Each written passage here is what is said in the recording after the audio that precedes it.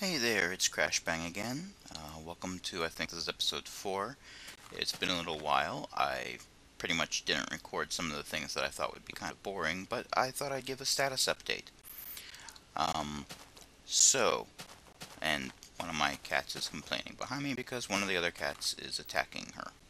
Alright, so here's what I have so far. I've been continuing to grow trees, and I'm too frustrated to take these trees down. Maybe I'll build them into something. But I keep getting very large trees, which, that's a lot of wood, and, wood is helpful, but it's a pain for me to go and take everything down and harvest it all. So I decided I was going to make a, basically a submerged tree farm. This is the start of it. As you can see, I've got torches under glass, so water flooding in will not extinguish them, knock them away, or whatever. Eventually I plan to have some type of redstone and piston set up on the far end to just use water to just wash everything that drops over to the other side to make it easier for me. I started this pit out basically just to harvest sand because I wanted a lot of sand to make glass, and I figured I might as well use it for something else in addition to just getting lots of sand. Uh, Getting the sand was kind of easy. I would just take existing sand that I'd already harvested and just drop it down the side here until I had a solid line, and then I dig out the previous line.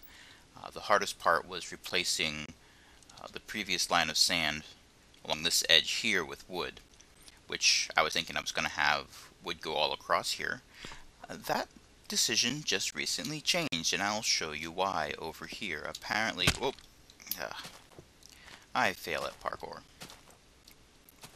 Apparently, and this is something I did not know, when trees grow, logs will push right through wood just fine.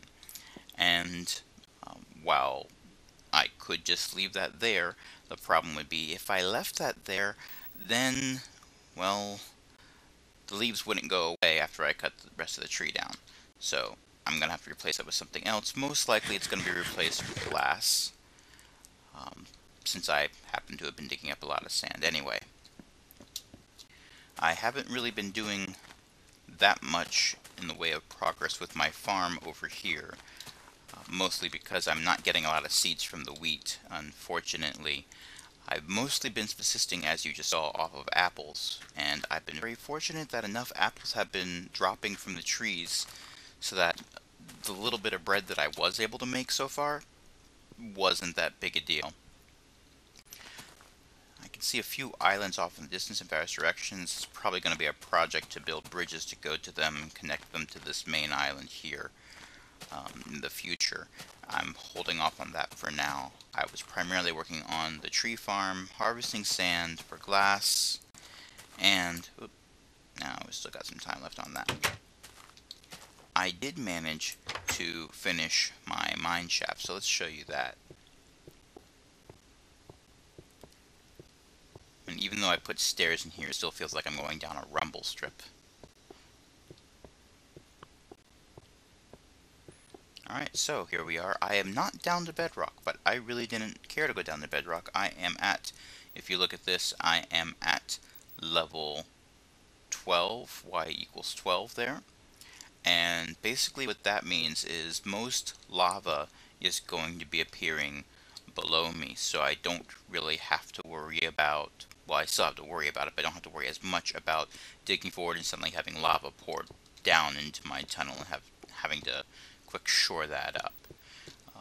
Diamonds still spawn pretty rarely, well, regularly at this level, so it's a good mix between, not dying a fiery death and, getting lots of diamonds and other resources.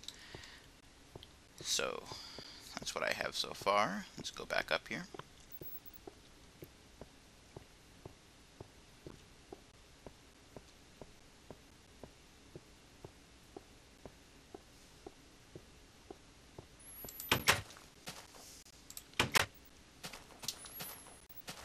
Oh, I should also mention, you see I've placed torches pretty much everywhere. It was in an attempt to stop mobs from spawning and trying to eat my face. and it's been mostly successful. There was one or two dark corners that I didn't have torches close enough to an edge of something, and a few mobs did spawn. For the most part, mobs have been spawning when trees grow and end up blocking the light from torches I've placed. So, as you can see, I've had some adventures with mobs. Nothing really nerve-wracking and exciting, unfortunately. Or fortunately, since I wasn't recording that. So, I guess you didn't miss out on anything. But when I start encountering cave systems in my mining, I am definitely going to record those because you might get to hear me scream like a little girl, and that will be exciting for everyone, including me. Um, Although exciting in a bad way in my case. Alright, so in the next video, I will record most likely the end of the tree farm where I replaced the wood with glass. I'm not going to record the whole process of getting rid of the wood and putting the glass in. I think that'd be kind of boring. And in the next video, I'll also probably start doing something with these trees, because I've decided I'm not going to cut this tree down. I'm going to incorporate it into something, probably my house. So I'll just use that as the beginning framework for it, and we'll see how that goes. Alright,